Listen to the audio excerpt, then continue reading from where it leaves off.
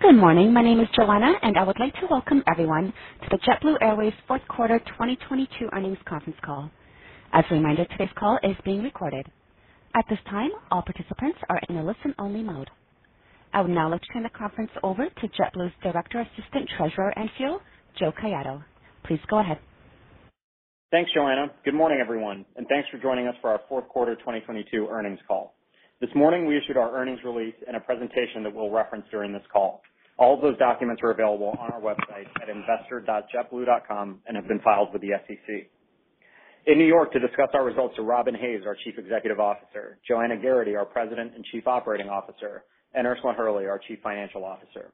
Also joining us for Q&A are Dave Clark, Head of Revenue and Planning, and Andres Barry, President of JetBlue Travel Products.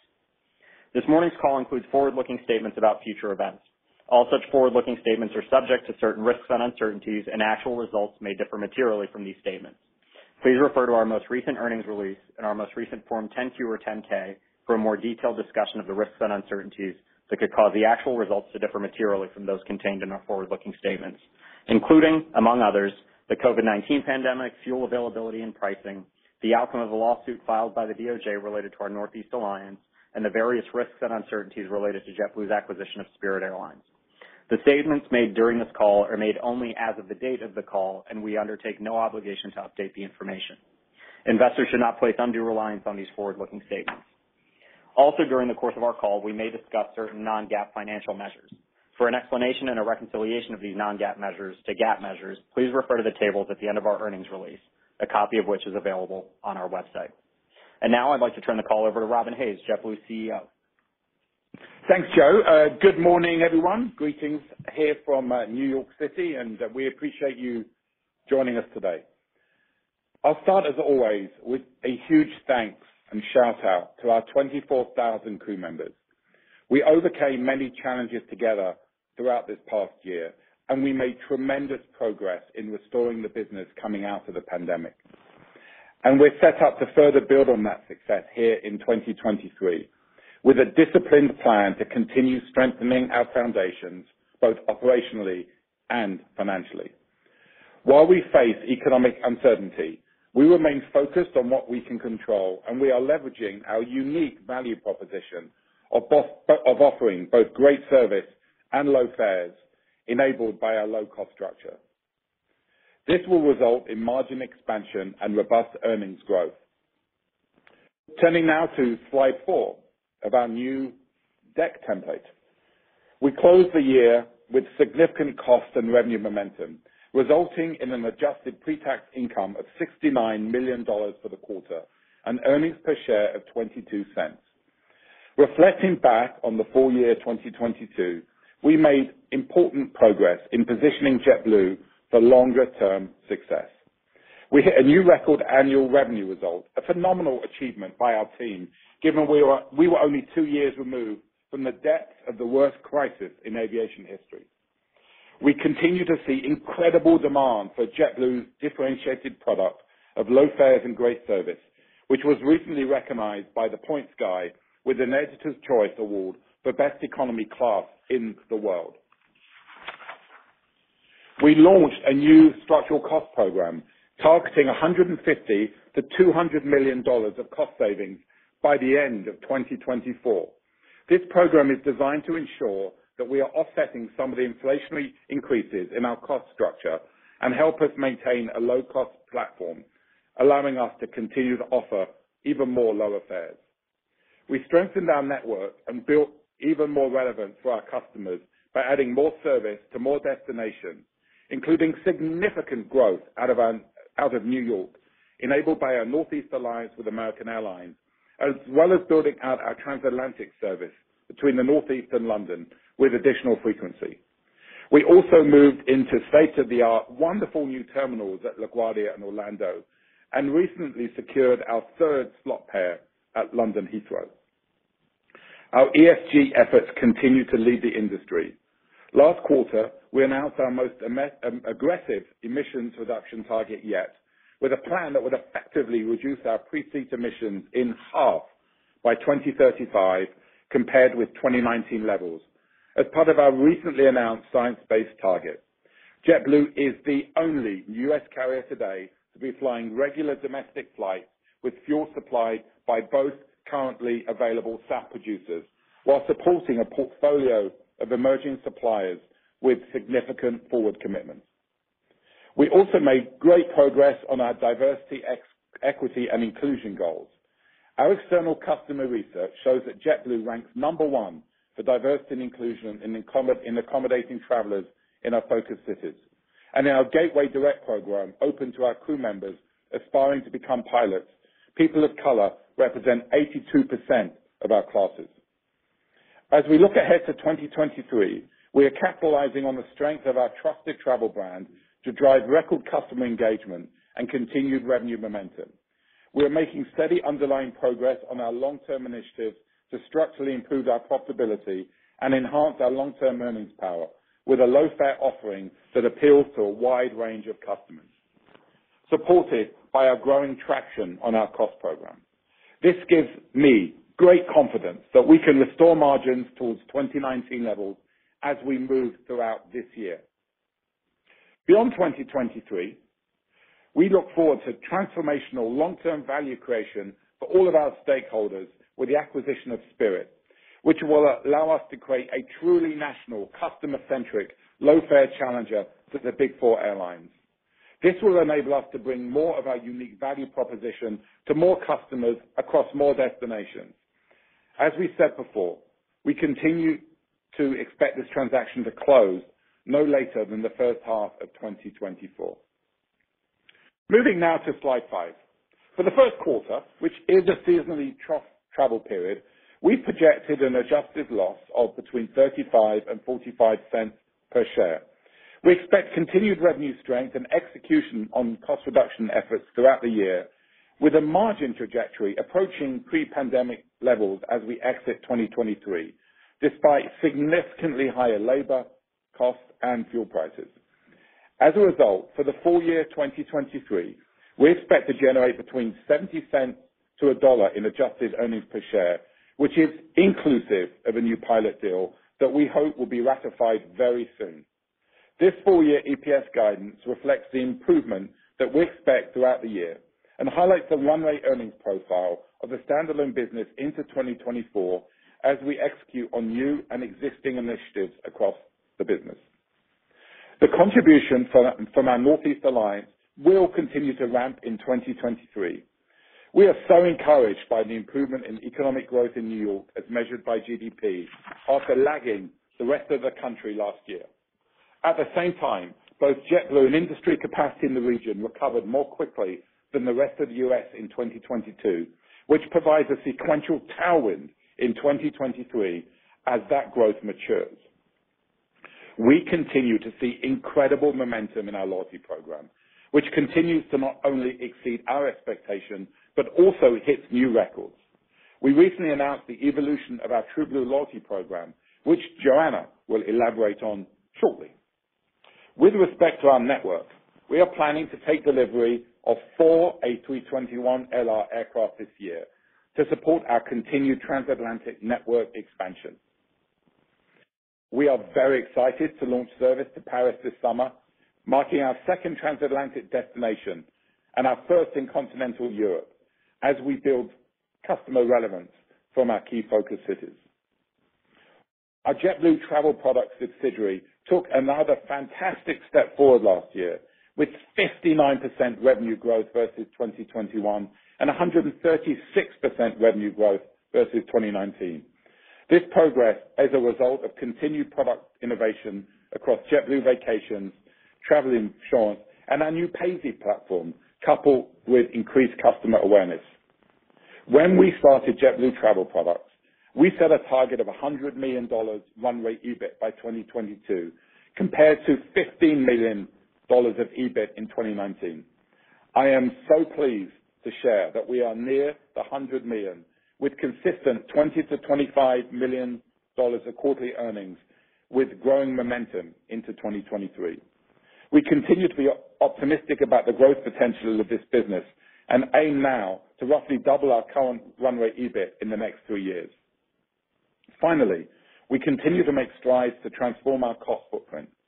We remain on track to deliver $250 million of total cost savings through 2024, with execution on our structural cost program and our fleet modernization efforts, which Ursula will touch on here very shortly with more detail.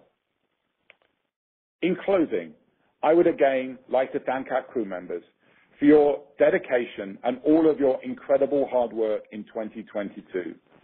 I am so optimistic about how we are positioning the business for long-term success and so proud of the role that all of you have played in that. We have a strong foundation in place to execute on our plan to structurally enhance our long-term earnings power and create value for our shareholders.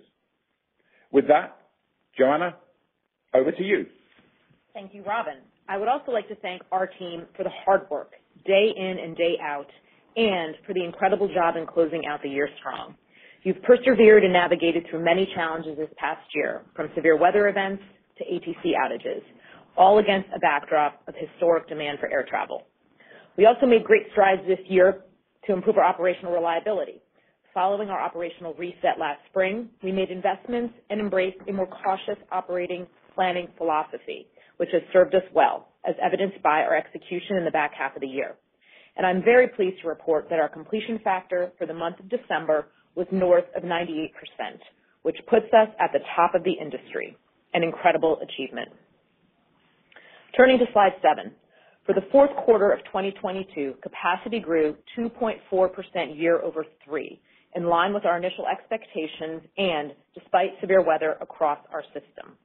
Looking ahead, we continue to see results from our operational investments with strong completion factor trends as we continue to operate in a challenging ATC environment. We expect capacity to be up 5.5% to 8.5% year over year, both for the first quarter and for the full year 2023. Our capacity growth this year will largely come from increased utilization, which should also drive improved productivity. As always, we will remain nimble with capacity as the year progresses and take decisive action through the lens of margin. Given the continued fragility of the aviation ecosystem, we continue to plan our operation with a level of conservatism for the foreseeable future, including schedule buffers as well as increased crew reserve levels. Last year, our network focus was primarily centered on ramping our Northeast Alliance and delivering on its promise, bringing low fares and great service to more communities and boosting competition in the region. Growth from the NEA far outpaced overall domestic industry capacity growth, bringing enormous consumer benefits in the process, as we have successfully created a true third alternative for customers in the region. And during the fourth quarter, we announced exciting news with plans to add more destinations and choice out of the Northeast as we strengthen our footprint. Looking ahead to 2023, we also plan to add service across other non-slotted focus cities where we see meaningful margin opportunities. We expect to continue restoring our Boston network and increase capacity in Florida and in San Juan. We are also building on the success of our Mint franchise with further expansion at Los Angeles, as well as the launch of service this summer to our latest transatlantic destination and Europe's most visited city, Paris. In the fourth quarter, revenue per available seat mile was up 16.1% year over 3, slightly better than our mid-December investor update, fueled by strong close-in demand to close out the year. The robust underlying demand trends, combined with the solid execution of our commercial initiatives, drove the highest full-year revenue result in our history, despite operational challenges in the first half of the year. As we kick off 2023, we are pleased to see the demand environment remain strong into a seasonally trough period. For the first quarter, we are forecasting revenue to increase between 28% to 32% year over year. Looking further ahead, we are excited to continue building on last year's record performance as we expect another strong year of revenue growth ahead of us, underpinned by robust leisure demand and multiple network and commercial initiatives. I am pleased with the early performance of our transatlantic service, which remains ahead of our expectations. Meanwhile, our Mint cabin remains a bright spot, with Mint RASM continuing to outperform core, as you would expect, and all of our A321neo deliveries this year are in the Mint configuration. We are also pleased with the early performance of the NEA. Last year, we more than tripled our number of daily flights at LaGuardia compared with pre-pandemic levels, a tremendous amount of growth in a very short period of time. And these new markets will continue to ramp throughout 2023. We expect the earnings contribution from the NEA to increase over the coming years as this service matures. Turning to loyalty. This part of the business is performing exceptionally well and is on a very encouraging long-term trajectory. We saw yet another record in co-brand spend last month, and we continue to meet our strong growth targets.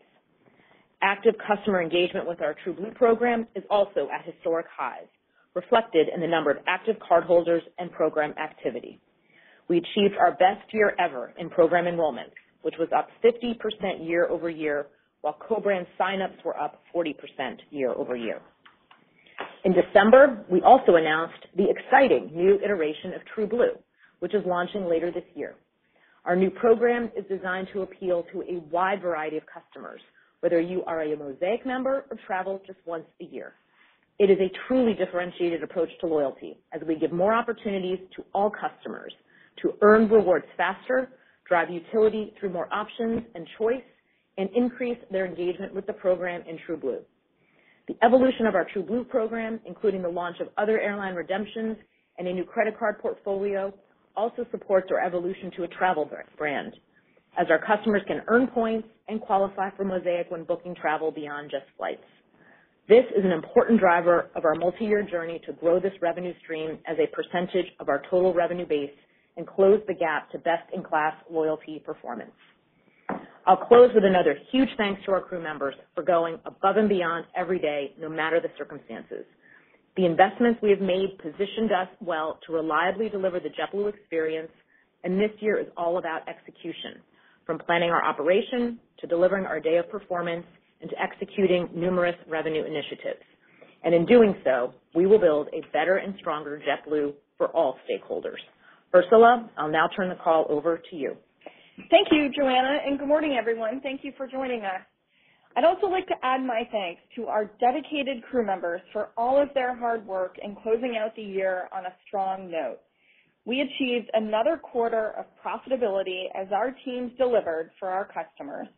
At the same time, we've been focused on building a 2023 plan to create a stronger JetBlue for all of our stakeholders. Turning to slide 9. Our return to profitability in the second half of 2022 was an important milestone in our recovery. We effectively navigated a very challenging year, having set ourselves up for success back in the spring with an operational reset. And we've seen vastly improved operational performance and reliability since then. While we are expecting a net loss in the seasonally weaker first quarter, we're very confident that we're on a path to materially improve our financial performance through the remainder of 2023 and deliver a full-year adjusted profit. We remain laser-focused on executing the commercial and operational initiatives Joanna outlined, plus our ongoing cost discipline.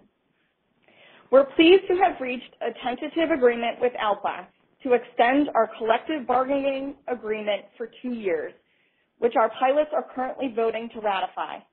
This gives us planning certainty, and we believe this deal will ensure JetBlue remains competitive while facilitating a smooth transition to eventual joint CBA negotiations following our acquisition of Spirit. Our 2023 outlook for CASM ex-fuel and earnings per share assumes the estimated impact of this pilot deal, which is worth approximately 1 point to CASM ex-fuel in the first quarter and approximately 3 points for the full year. For the first quarter of 2023, we are forecasting CASM ex-fuel to increase 2 to 4% year over year. Our non-fuel unit costs would be up 1 to 3% year over year when excluding the impact from the CBA. Importantly, we are still on track to deliver on our prior goal to flat CASM ex-fuel this year when adjusting for the 3-point impact of the ALPA deal. Last year, we launched a new structural cost program to help mitigate other cost headwinds and set an optimal cost foundation to support long-term margin expansion. These cost pressures are primarily related to maintenance and rents and landing fees, which are collectively worth a 2-point headwind to CASM ex-fuel in 2023 on a year-over-year basis.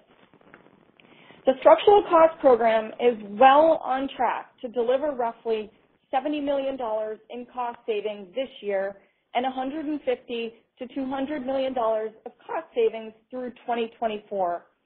Our work has already delivered roughly $30 million since launch, and we expect savings to accelerate throughout 2023. Some of the most meaningful drivers of this year's cost savings include improved productivity, optimized maintenance work scopes, and enhanced productivity across work groups through our enterprise planning function. We also expect over $40 million of savings through 2023 and $75 million through 2024 from our accelerated transition from E190s to A220s. Combined, this brings total cost savings to $250 million through 2024. In addition to the higher labor costs, we're working hard to offset cost pressures from higher rents and landing fees tied to operating and growing in high-cost terminals across our high-value geography, as well as elevated maintenance activity given the age of our fleet. Turning to liquidity and the balance sheet on slide 10. Recall that we ended the third quarter of 2022 with $2.3 billion in liquidity. And in the fourth quarter, we paid down $114 million of debt, funded $324 million in capital expenditures, and made a $272 million prepayment to Spirit shareholders. We also signed an agreement to become a minority investor in the new JFK Terminal 6, which closed in November. As a result, we ended the year with liquidity of $1.6 billion, or 17% of trailing 12-month revenue, excluding our undrawn $600 million revolver. For 2023, we expect cash outflows related to the monthly Spirit shareholder prepayment to total approximately $130 million for the full year. We're forecasting full year 2023 CapEx to be approximately $1.3 billion, consisting mainly of aircraft CapEx as we continue to modernize our fleet. This forecast assumes 19 aircraft deliveries this year. It's worth noting that much of our capacity growth this year will actually come in the form of restoring utilization. So if we do experience further aircraft delivery delays, we don't expect such delays to drive meaningful changes to our full-year capacity guidance. We remain very focused on maintaining a healthy liquidity balance. Given continued economic uncertainty and fuel price volatility, we intend to finance a portion of our aircraft deliveries this year rather than using cash. That said, our long-term balance sheet priorities remain unchanged. We plan to generate solid earnings and operating cash flow this year, and following the close of the Spirit transaction, we expect the strong pro forma cash flow profile to support a quick deleveraging of the balance sheet from what we still expect to be a very manageable level at closing. Turning to slide 11 for a recap of our financial outlook for the first quarter and full year 2023. We have discussed most of these guidance ranges already, but I want to touch briefly on fuel, where we continue to see significant volatility in both oil and crack spreads. Last quarter, we executed some fuel hedges to protect against a spike in oil prices. As of today, we have hedged roughly 9% of our planned consumption for the first quarter of 2023 and will continue to be opportunistic going forward to help mitigate our financial risk. Given the volatility in the futures and regional markets, such as New York Harbor jet fuel, we have decided to provide a range for our fuel price guidance moving forward. To conclude, I'd like to thank our team once again for all of your efforts to position us for long-term success. We're driving continued momentum from the back half of 2022 as we move into a stable and more normalized backdrop this year.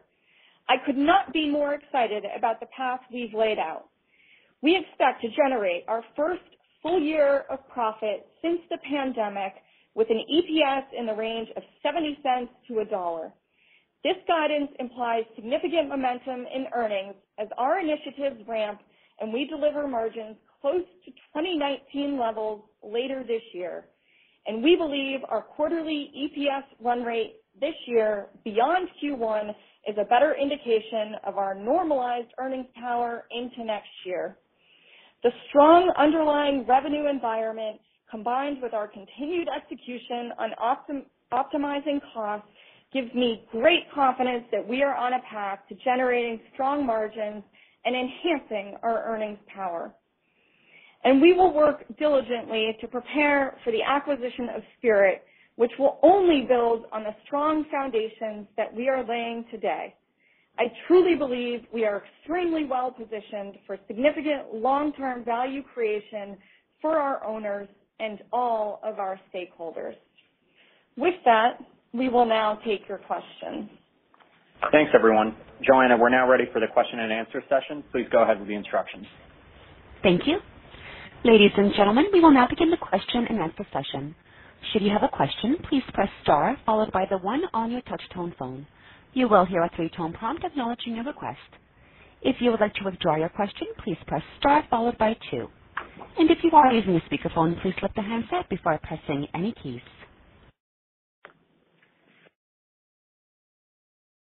First question comes from Michael Linenberg at Deutsche Bank. Please go ahead. Oh, hey, good morning, everyone. I guess 2 questions here. Joanna, just first to you, you talked about the NEA and you said, you're expecting another year of ramp. I think, Robin, you sort of echoed that as well. Any sort of financial details or anything that you can provide around that to give us a sense of baseline or maybe where it's going? And if you're loath to give us financials, anything maybe like number of passengers who connect per day between the 2 carriers or maybe 1 or 2 or 3 load factor points on your planes are tied to, their American customers, et cetera. Just anything that we can sort of assess how it's ramping. Thanks. Thanks, Michael. Yeah, we're not going to go into the financials. It's obviously still in ramp up and we're very in a very good place given where we are in the trajectory. Maybe a couple things worth calling out. JFK will be at a combined NEA flights 290 in April. We'll be operating 190 of those. LaGuardia will be at a combined 190. We will be operating 52 of those, which triples our daily departures compared to 2019. And then growth obviously in Boston as well will be at 220 in April from a flight departures perspective, with JetBlue approaching 150. So we're seeing the NEA very much on the correct trajectory, a strong number of connecting passengers. We can go offline with you on specifics regarding that, but we're very pleased with the performance of the NEA and the acceleration it's given, frankly, to our New York markets and their recovery. Okay, great. And then just second question to Robin, just on sustainable aviation fuel, SAF. It does seem like that you guys you've been actually pretty aggressive in going out and sourcing future needs, and I suspect that as we move forward, some of these, sort of benchmarks that the administration is pointing various industries toward will become mandates. And it does feel like that we could get to a point where there is very much a real shortage of SAF availability. Where are you on what you need to get to? I think it's 10%. I think a lot of it is what the industry is aiming toward in 2030. How much of sort of where you are, and what are your thoughts on that about potentially leading to a shortage where carriers will have to rethink about their growth plans, and this may be only a few years away? Hi, Mike. Good morning. No, great question, and thanks for asking it. Yeah, so to set the baseline, you're right. The industry target in the U.S. is 10% of SAF by 2030. It is going to require a lot of ramp up from where we are today to get there. I think that I don't believe that a mandate is on the horizon or required because airlines are very willing to buy this fuel. They're very willing to make commitments. And also, in the last year or two, we've seen a lot of willingness from corporate customers as well to participate in some of the additional cost of buying SAF, which is, again, making it easier for the airlines to commit and corporates to also continue traveling. So that together with some of the, federal incentives that we saw roll out last year, so I think everything's moving in the right direction, but there's a lot more that needs to be done. As you would expect, we are in conversations with all the major producers frequently, and, we're very active in acquiring SAF when we're able to do that. Okay. Very good. Thank you. Thank you. Next question comes from Savi Syth at Raymond James. Please go ahead.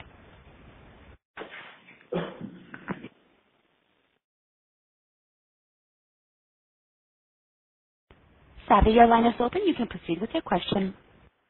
Hey, good morning, Mary. Thank you. Sorry, I had my mute on. Just on the comments around kind of increasing utilization to grow capacity, and that should kind of help productivity. Could you provide a little bit more color on how this still kind of compares to 2019, given that it sounds like you still have a lot of conservatism here, and what we could kind of expect throughout the year? Does that get better as we head into 2024, or is this kind of a new normal? Yeah, thanks, Savi. Thanks for the question. So you will see utilization improving relative to 2022 levels, but we will still be operating at a lower utilization level than 2019. We're very cognizant of the overarching operational environment and the need to ensure that we are protecting the operation, and that includes both aircraft time, but also investments we're making around pilots that we made in 22 that will continue into 2023. I will say, though, those are improving from a productivity standpoint, so we are peeling away some of those investments, but we will not return to 2019 levels from a utilization perspective or from for example, pilot resources or some of the buffering and the padding that we're putting in.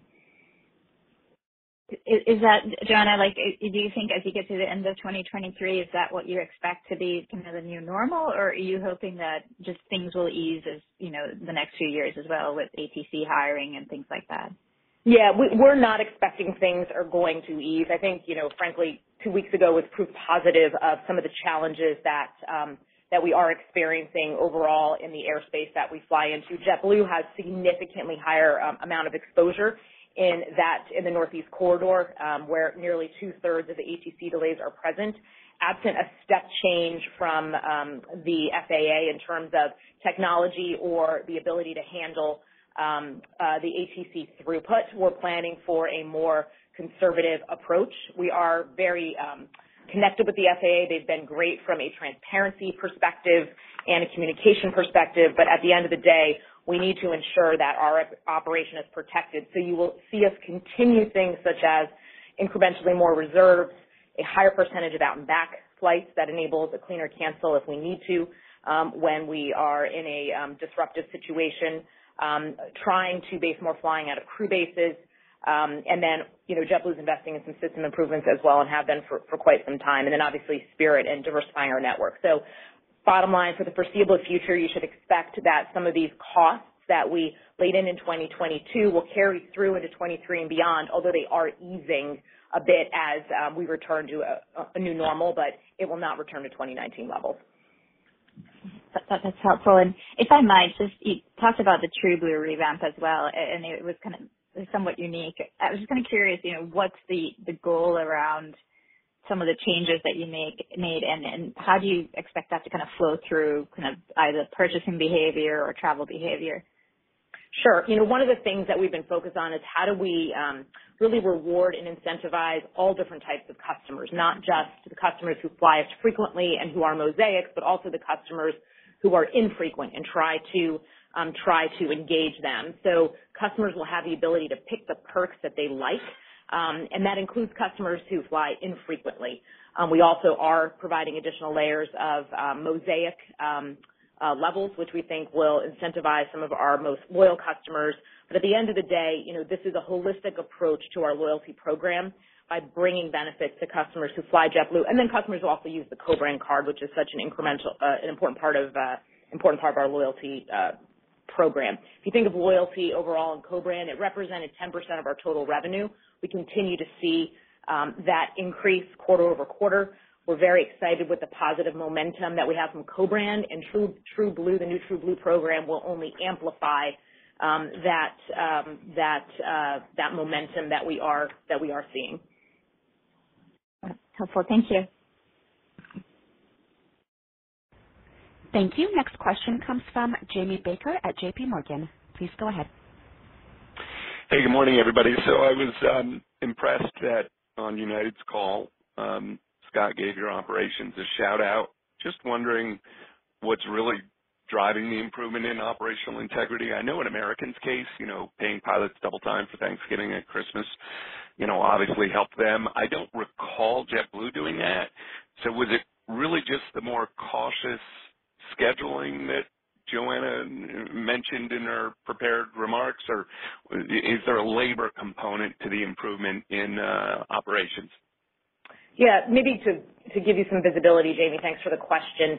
There's a few things going on. I think first, from a planning perspective, we are trying to plan more conservatively, recognizing that we are disproportionately impacted with delays given the geography that we fly into. So that's kind of the first thing, and that includes everything from increased level of reserves, so when things start to run late, our crew doesn't time out, and we can replace crew to protect the operation, or in some cases, double crew if you need to some of our one-a-day markets in the Caribbean. A higher percentage of out and back flights. That's a really important part of how we plan the schedule, particularly with the airspace we fly into, so that if we do get into trouble, we can cleanly cancel a flight. And then, as I mentioned to Savi, increasing the number of flying out of places where we have crew bases, which makes it easier to recover and get additional resources when we need to.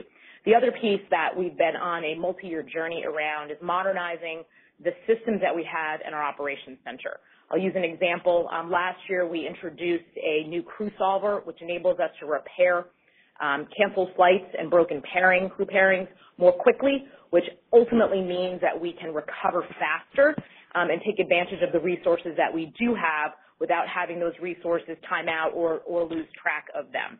So our focus has been on the blue sky days. We need to be great. And on the IROP days, the irregular operation days, where we have, frankly, more than most, we need to better manage how we plan for those days, how we execute day of, and then how we recover. Over the holidays, you saw a very clear focus on driving for completion factor, but also recognizing that when you start seeing lengthy delays, you've got to take quick action and address those lengthy delays so that they don't bleed into the following day and the day after. So it's multi-pronged planning, day of operational execution, and then ensuring that our crew members understand and know the plan and are prepared to execute to it. Thanks for all that data. And second quick question, American and United, both clear that their 2023 forecasts do assume that revenue and GDP recouple to pre-pandemic levels. As a younger, growthier airline, they've never really framed JetBlue against this particular measure, but I do wonder if it's something you look at internally when coming up with your forecasts for the year. Good morning, Jamie. This is Dave. I'll take that one. GDP is an important component in our revenue forecasting, so we certainly use it. And for 2023, we have a pretty cautious forecast along with the consensus estimates back there, where we actually have a recession, a mild one for the consensus in the first half of the year and relatively slow growth throughout. But we're still looking at a year-over-year basis. We have not pegged our revenue forecast to relinking what we saw pre-COVID. And if we did, there'd be quite a bit, or if we see that, there would be quite a bit of upside on revenue. So what you're seeing from JetBlue is just year-over-year GDP combined with the JetBlue-specific revenue initiatives, continued contribution from the NEA, ramp-up of loyalty, ramp-up of JetBlue travel products. Those alone get us to our the forecasting guidance. Okay, that's very helpful. I'm glad I asked. Thanks. Thank you. Next question comes from Catherine O'Brien at Goldman Sachs. Please go ahead. Hey, good morning, everyone. Thanks so much for the time. So slightly altering what I wanted to ask based off your latest response to Jamie, Dave.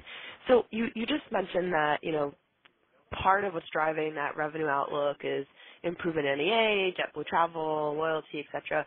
Can you just give us, how many points of tailwind you think that might be into 23? Good morning, Katie, and thanks for the question. I don't have the exact in front of me points of tailwind.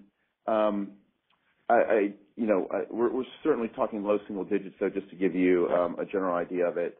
The NEA has become measurably margin positive over the past half year, which is terrific. It was more of an investment in the first early days, but it was measurably positive back half of last year, and we expect that to continue to accelerate. Probably less than a point, but certainly measurable on that front. And then the other piece I just talked about as well is the other big input into the into the revenue forecast is competitive capacity. As we think about how competitive capacity ramps up throughout the country as we recover, keep in mind that over half of JetBlue's flying is in slotted airports, and that capacity all came back last year when the use or lose rules came back into effect. So in those slotted airports, which are half of our flying, there's capacity limitations that might have a disproportionate impact on the competitive capacity we see this year versus the industry at large. That's great. And maybe just a related follow-up on the Northeast Alliance. So, I might be oversimplifying this, but, American just called out on their call. They don't expect any further recovery from contractual corporate travel over this year. And to my understanding, Northeast Alliance is mainly aimed at better serving corporate clients out of Boston and New York. Can you just walk us through where the upside from the alliance comes to JetBlue if contractual corporate revenue is expected to stay at current levels? Thanks so much for the time. Sure. Thanks, Katie. And overall, we have a relatively small part of our total revenue coming out of contracted corporate shares. So this is a smaller pool for us than the industry at large.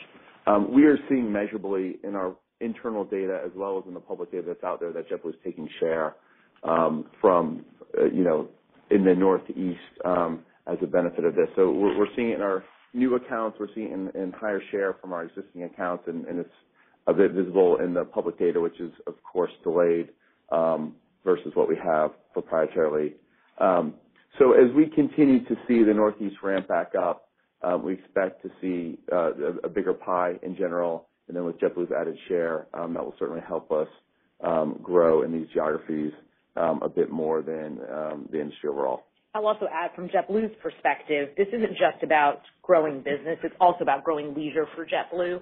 If you look at the route announcement we've made, we are collectively growing business, but also leisure and VFR routes. So in all scenarios, we would be better off with the NEA than without the NEA, and there's flexibility within that. So you've seen a number of new route announcements out of LaGuardia that are beginning later this spring.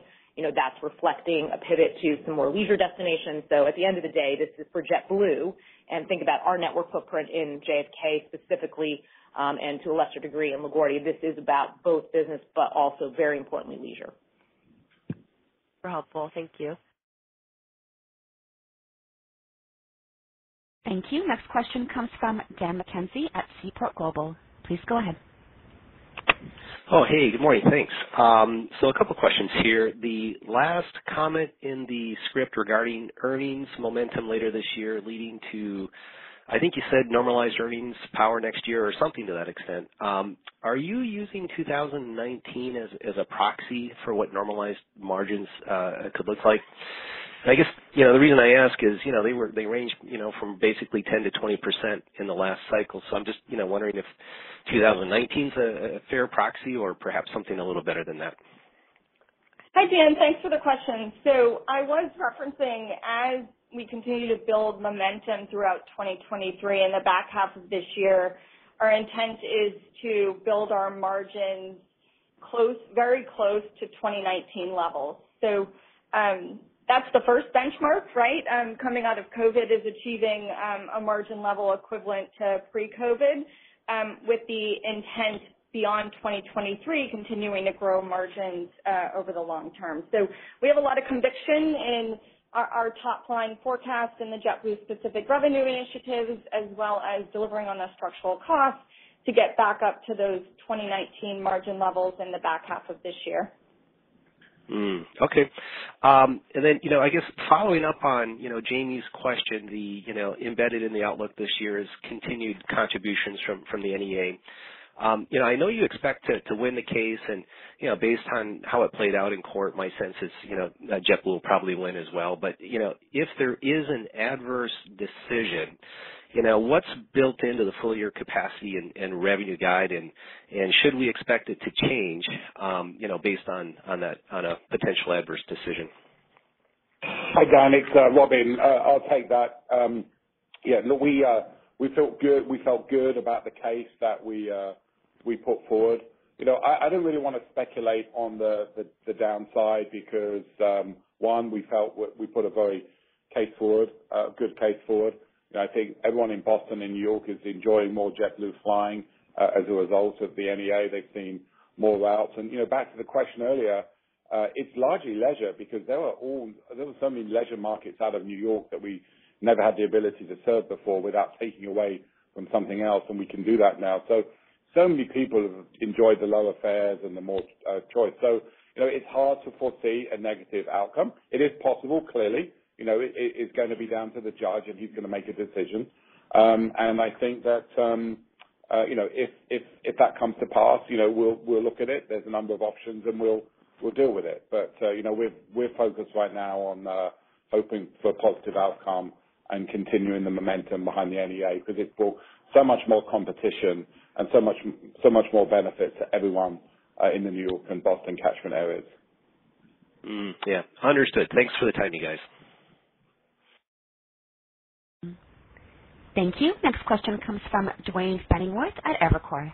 Please go ahead. Hey, thanks. I appreciate the questions. Just on fuel, which I guess was marked on the 13th of January, how do you calculate the jet crack spread? And if you calculated that, today or yesterday or something before you were in the crush of earnings, where would you estimate that to be in a more recent time frame? And is there any hedge benefit embedded in the fuel guidance? Good morning, Duane. So you're correct. We marked fuel on January 13th, and this is consistent the same day that we historically have marked fuel for our Q4 earnings call. If we were to mark as of this past Friday on the 20th, we would have about a 15-cent higher impact in the first quarter. So that's just about over 1 point of margin in the first quarter. On a full year basis, we're obviously still within the upper end of our range, even marking to last Friday, the 20th. How we mark fuel, so the prompt 12 weeks are off of the forward curve. And then beyond those 12 weeks, we actually use Bloomberg consensus. And the latter part of your question, there is a small hedge benefit embedded into the first quarter due to the 9% hedges that we have in place.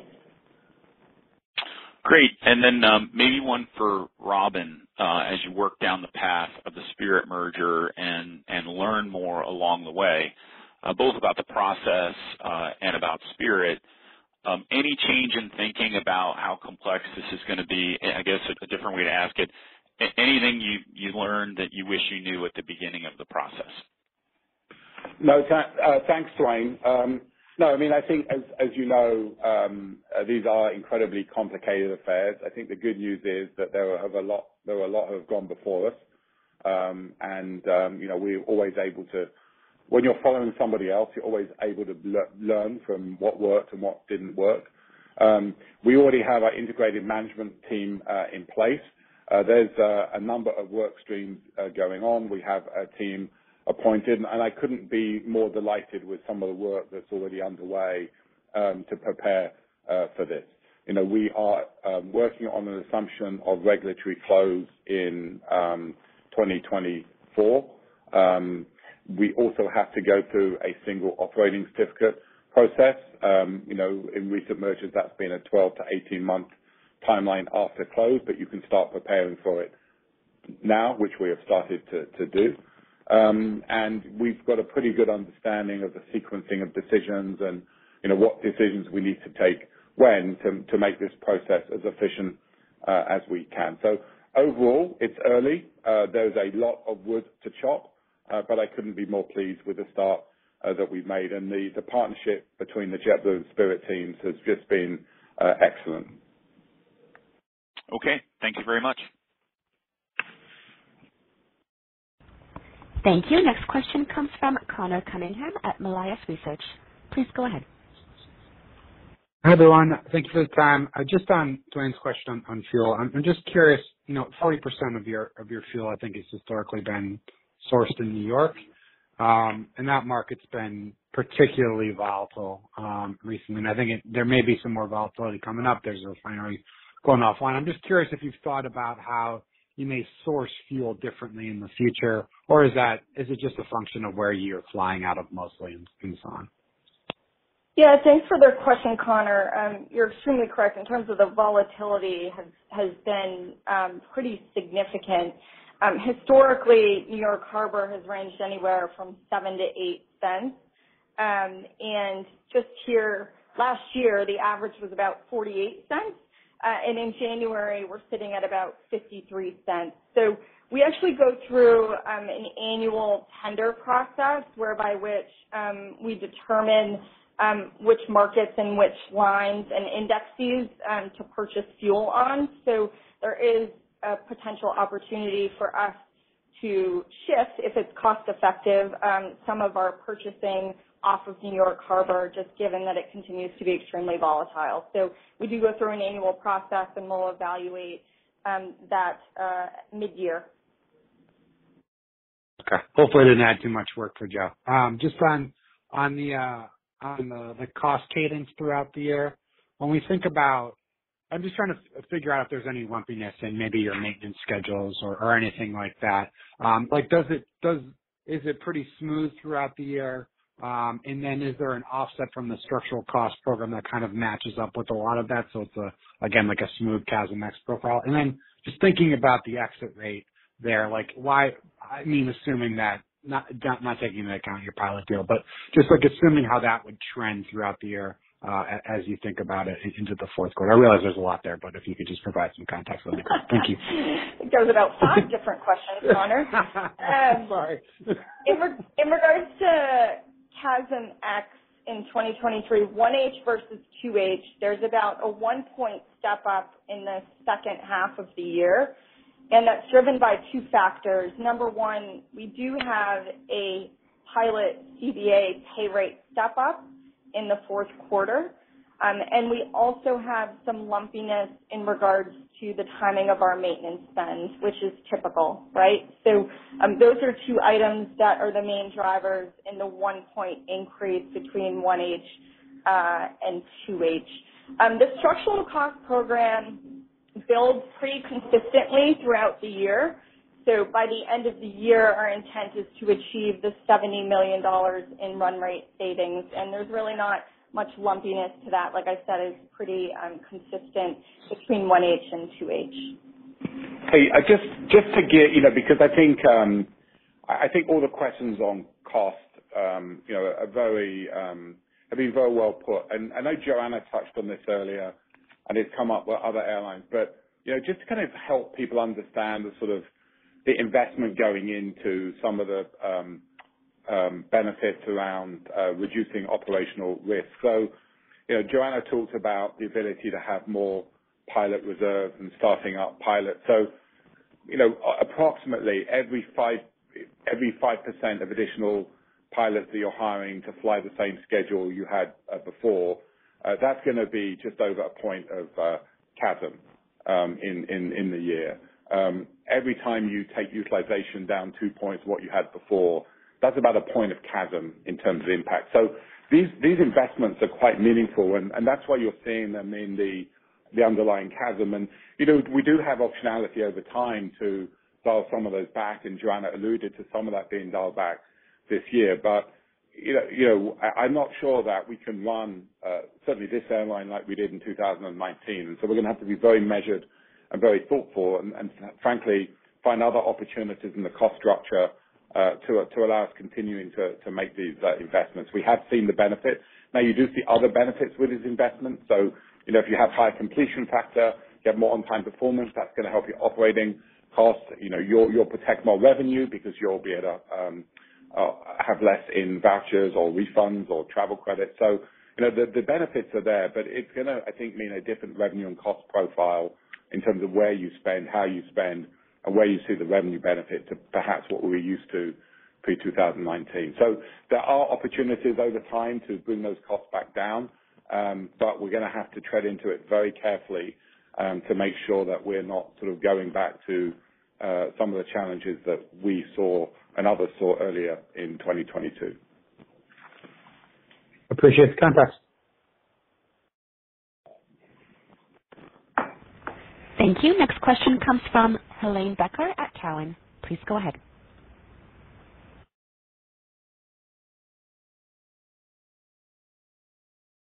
Helane, your line is open. You may proceed with your question. Right. Thanks very much, operator. Robin, on the Spirit, I get a lot of questions from ARBs who don't understand why you are planning for a first quarter or first half 24 close, when it seems perfectly obvious to me that it would be in the first half of next year versus second half of this year. So maybe you could go through some of the hurdles that you have to go through before you can get the approval. Well, yeah. So there's really two outcomes. We're able to reach an agreement with the Department of Justice, and if we do that, it's possible that could happen sooner, but the timeline is down to the Department of Justice, and we certainly want to be respectful of that. The second scenario is that we don't get an agreement with the Department of Justice, and they decide to sue us, and we go to court, as we did in the NEA, and that process can take several months to go through. And so I think for both of those reasons, an assumption around closing this transaction in the first part of 2024 is the right one to make. Yeah, that makes sense. Thank you. And then as we think about the balance sheet, this one's probably for Ursula. Is there an opportunity to accelerate debt pay down, or is that not something you would consider? Good morning, Helane. We have a significant CapEx commitment this year. We have $1.3 billion.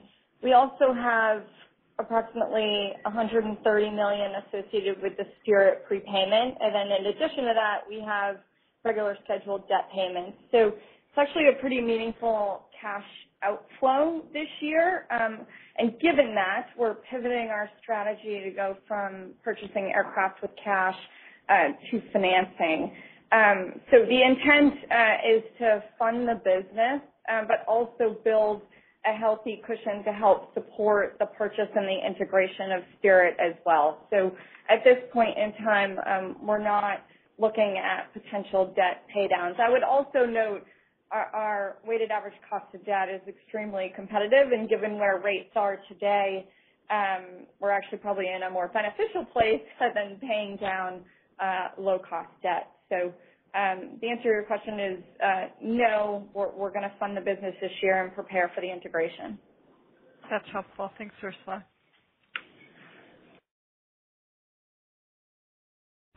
Thank you. And the last question comes from Chris Stathoulopoulos at Susquehanna International Group. Please go ahead. Good morning, everyone.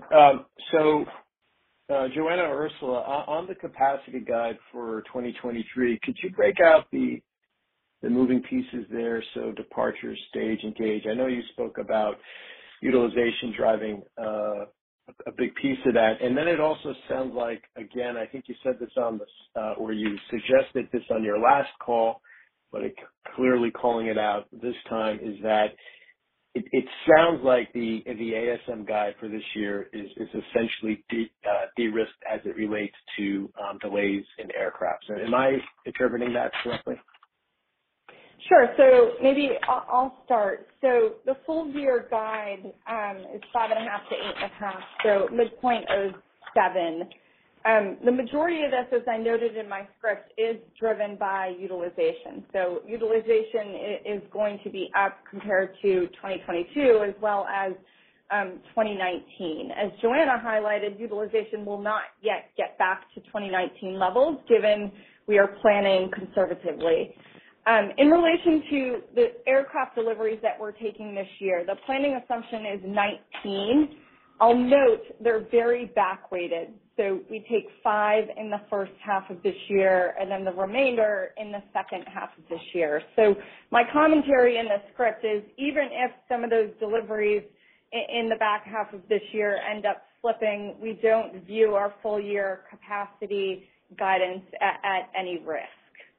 So that's generally how to think about the full year guide. In terms of gauge and stage, stage is coming down slightly on a full year basis year over year, and gauge is going up slightly on a year over year basis. So all in all, we feel extremely confident in the full year guide. Okay, thank you. And then on my follow-up again, Ursula or Joanna, so the planning more conservatively with respect to the scheduling, and you talk about flying out of points there, emphasizing where their crew base is and to drive operational stability, integrity. So is this part of what, the transition plan, if you will, for this year? Or is this the new go-forward operating plan? And if so, and I think Robin was implying to this in a comment from 2 questions ago, contemplate it with how you're thinking about your long-term RASM and CASM-ex assumptions. Thank you. Yeah, so I'll take it and then I'll flip it to Dave on the RASM assumptions. So this is contemplated in our longer-term planning view.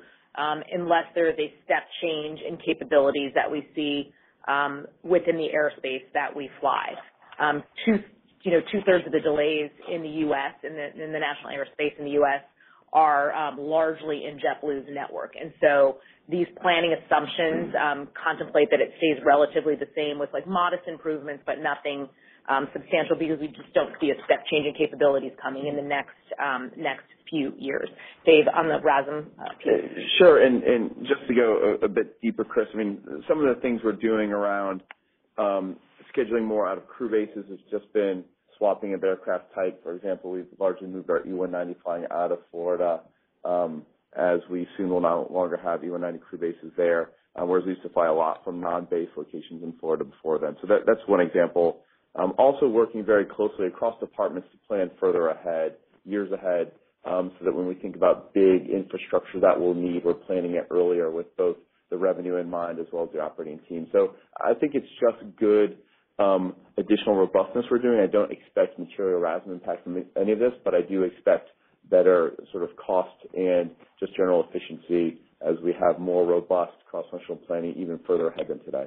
And I think if you look at the holiday period, that very much played out in terms of the strong completion factor performance we had and our ability to deliver on, the revenue plan that we had. And so, to Robin's point, this is the new normal for the foreseeable future, and we're going to plan this way, and there are benefits that we will see play out in completing the schedule and not incurring many of the costs that you would otherwise incur if you're running late and or having to cancel flights and the revenue loss. I mean, I'll give you a real-life example. Let's talk about last night. So we had weather come into the Northeast. We were in ground delay programs and ground stops at all the New York airports. The ground delay program at JFK reached over 3.5 hours, which means every domestic flight coming into JFK last night had an average of 3.5 hours delay. There were 749 cancellations in and out of the U.S. yesterday. JetBlue was 3 of those. So our ability to kind of complete that schedule, because we had planned more resiliently, executed well on the night, clearly drives that, the benefit of having not to refund those tickets, not the expense of rebooking those customers. And I think a more conservative operational philosophy changes just not how we have to think about operational costs, but over time will drive some benefit on the commercial side as well.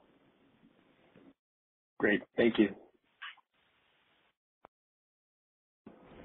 Great. Well, thanks, everyone. That concludes our fourth quarter 2022 conference call. Thanks for joining us. Have a great day.